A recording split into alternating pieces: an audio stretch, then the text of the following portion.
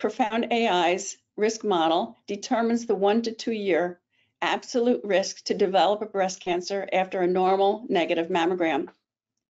And the computer looks at each mammographic image for the presence of masses, calcifications, densities, shapes, textures, patterns, and asymmetry.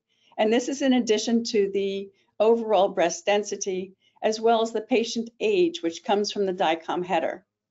And after looking at these findings, it places that woman in one of 4 categories of risk. And what's good about this is that there's no human input. It purely comes from the mammogram as well as from the DICOM header. So the workflow is very simple. There's no data entry.